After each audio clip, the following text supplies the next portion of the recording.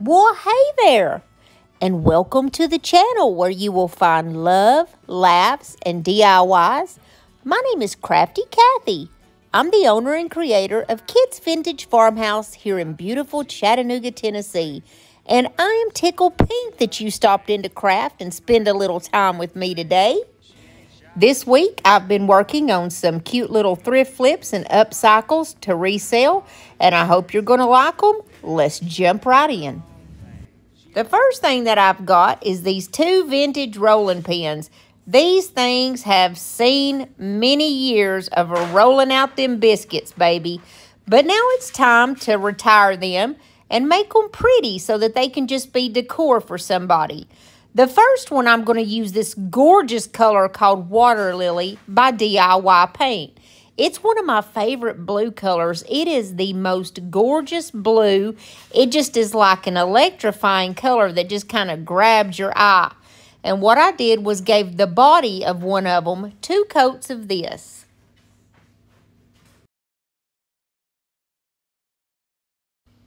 Now, when I get up to the ends there, I just try to be real careful not to get any on the handle. But DIY paint can be reactivated with water, so you can actually just wipe it off with a baby wipe if you do get it on there. Now, the next color that I'm going to use is a DIY paint also. It's called Mint Chip. I haven't been using a lot of bright colors lately, and I really don't know why, but it is time for me to break out of whatever funk that I've been in and bring a little color into my life. Also, before I painted either one of these rolling pins, I gave them several coats of that spray shellac. I like to use the bullseyes kind that I get at Walmart, and I get it where the spray paint is. It just says shellac on it, and it's kind of a yellowy can. It's great stuff, and it's my favorite sealer personally. I'm going to use my heat gun just to hurry these along and get them good and dry so we can go to our next step. I'm going to just put a little bit of antique wax on the handles. I want them to be kind of the color that they are, but darkened up just a little bit. So I did take a baby wipe, and you can see here where I'm just kind of wiping and reactivating that DIY paint and getting it off the handle. And if you guys need any of this DIY paint, it's the best paint that I have ever used. It's my favorite paint. You can get it from Miss Lori at www.miltonsdaughter.com. And if you use code CraftyCathy10, you get 10% off your first order. Now, I'll leave all of that information I just gave you down in the description box below so that it's easy for you to find. So I'm just going through here and getting all the paint off the handles. And I'm just going to take me a brush and my Waverly Antique Wax, and I'm just going to do the handles. I'm not even going to wipe the excess off. Now, this antique wax, I took water and I poured it inside my little jug of the antique wax. So it's half wax and half water because I really wanted it to be watered down. Y'all will get to see one of the biggest mistakes, probably the biggest DIY mistake I have ever made here in just a minute. This was just a very off day. It was rough, and if anything could go wrong, this was absolutely the day that it did go wrong. Not with just my DIYs, but with everything, it seemed like. It was just one of those days. And I'm going to use Big Top. It's a sealer, and it's also a DIY product. Now, DIY paint is clay-based, and you do have to seal it. And I'm going to use transfers on these, so you definitely want to put your Big Top on it and seal it before you do your transfers. It's just really thin. It's almost like a liquid patina type consistency. And you just put it all over your little rolling pin here and get it sealed up real nice.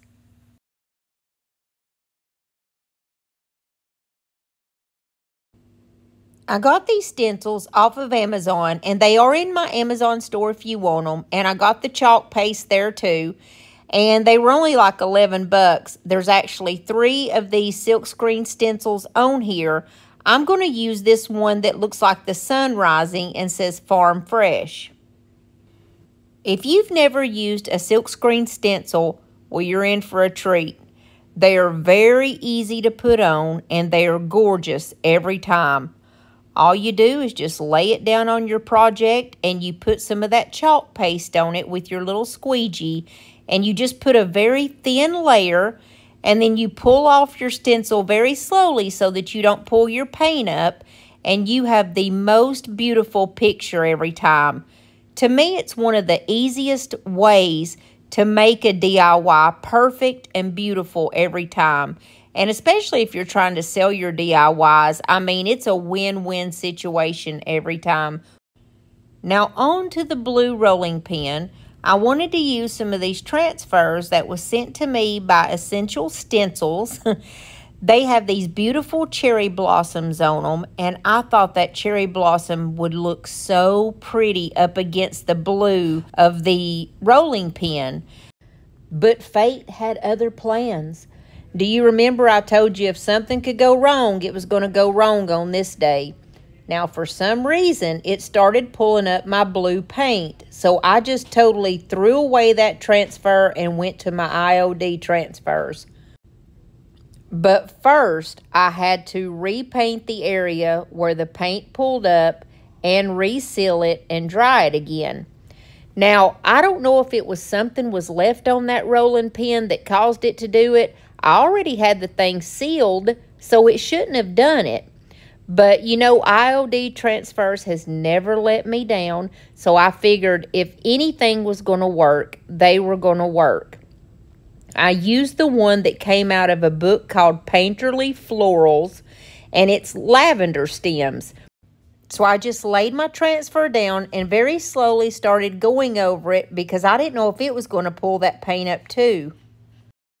And it didn't, of course. The IOD laid down without a problem.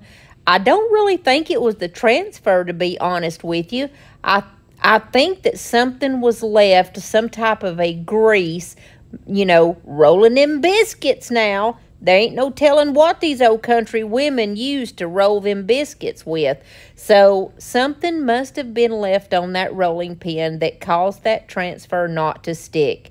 But anywho, like I said, fate had other plans, and I like this just as well with the lavender on it. But I really thought that cherry blossom was going to be it up against the blue.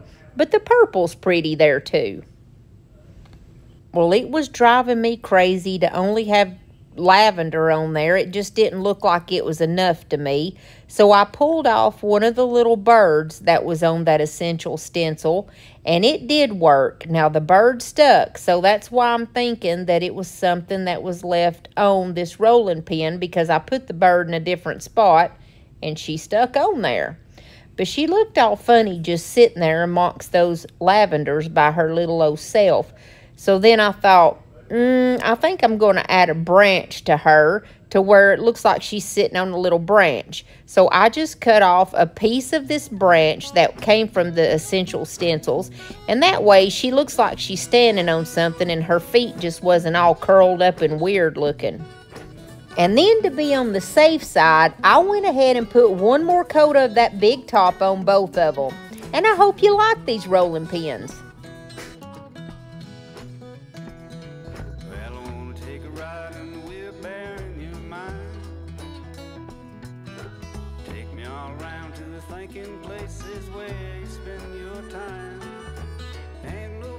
I'd rather go.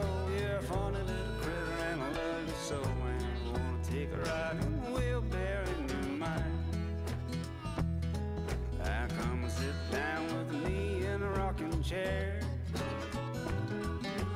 Coffee pot is nice and hot. We can sit in our underwear. Tell me about the dreams you had last week, swimming all around with the fish in the sea. Come and sit down. Now, this next project is the one that I told you that I messed up on really bad.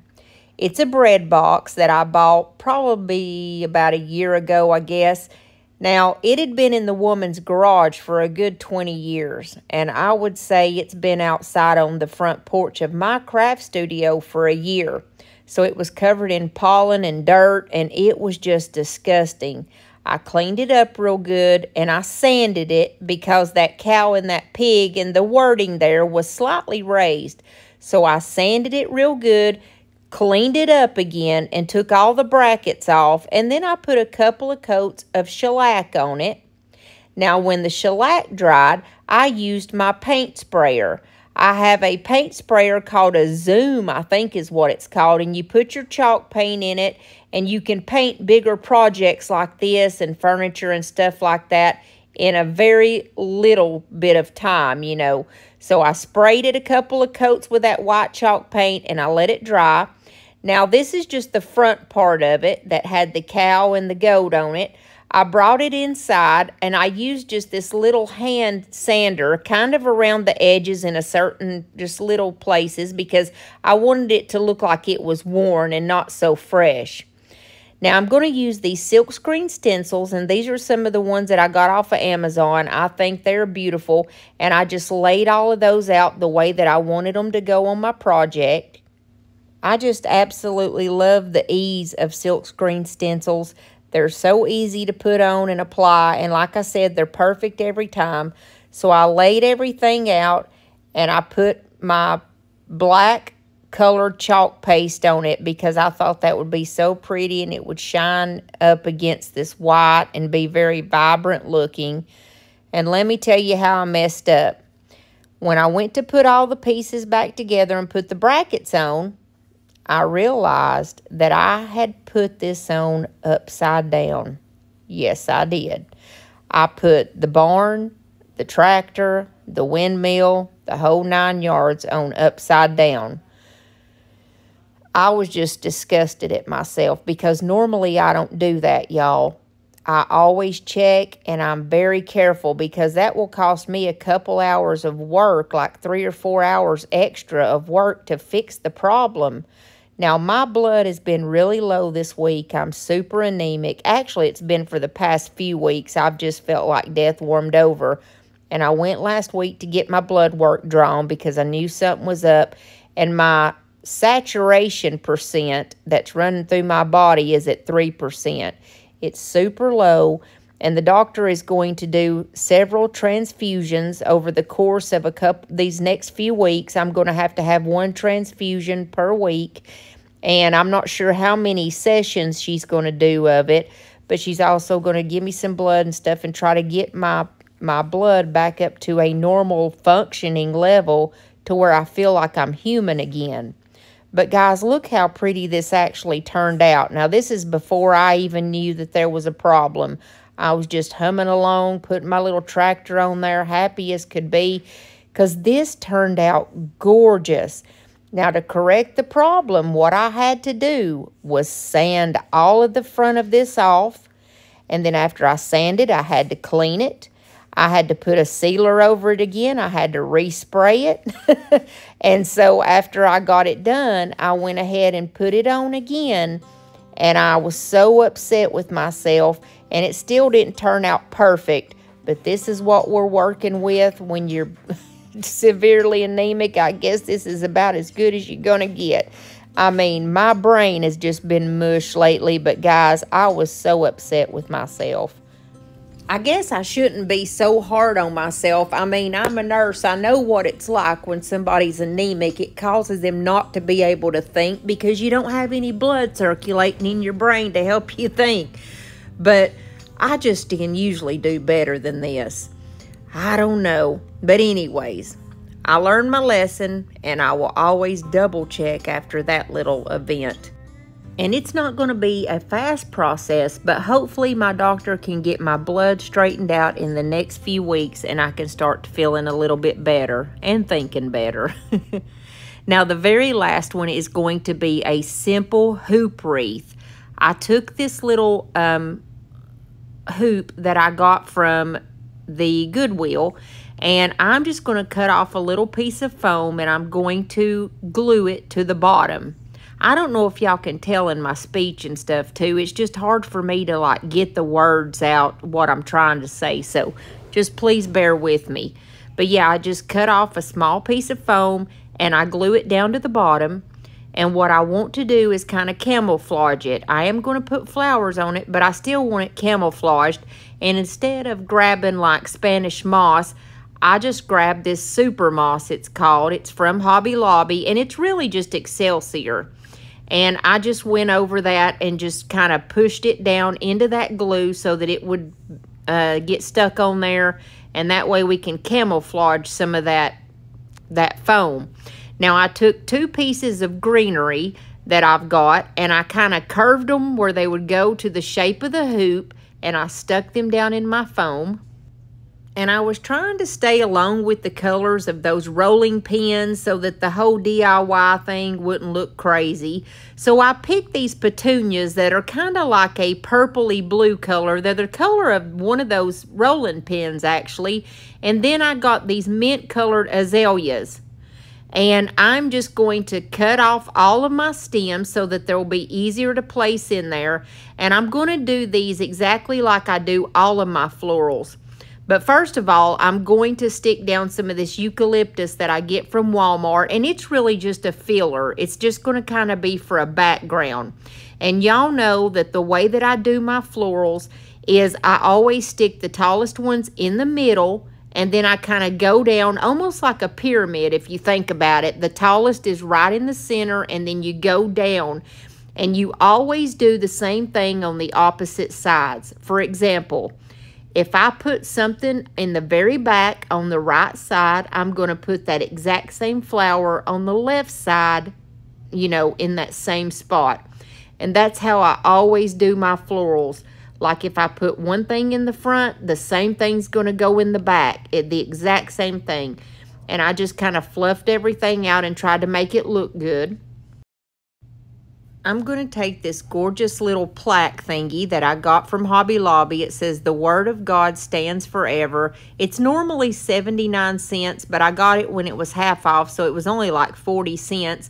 And what I did was just took one of those stems that I would normally throw away, and it's got the wire in it, so it's going to help this stand up. I put some glue on there and stuck my wire down, and then I just took a couple little pieces of fabric and stuck it over it so that it would stay the way that I wanted it to. And I just stuck that little plaque down in there, and I thought this turned out adorable, and I hope you like this one. She thinks I'm a little lazy. I think she's a little crazy. We like summer and we like spring, watching wrestling in the ring. She ain't shy, she speaks her mind, tough as nails and smooth as wine. We burn hot as kerosene, baby, we got our own thing. She ain't skinny and I ain't tall. Hey, if you stuck with me through this whole video, I just want to say thank you so much for coming and spending your time with me to craft and just hang out tonight. If you haven't subscribed to my channel yet, hit that little red subscribe button, because I would love for you to be a part of our family here on Facebook.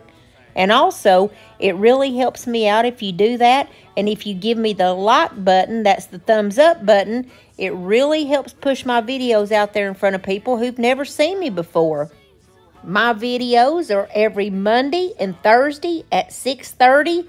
Unless there's something else going on, or if I'm a little bit slow and behind, and I am so sorry, just please have patience with me. And so I will be back here on Thursday at 6:30, Lord willing, and the creek don't rise. I love y'all. Have a blessed day.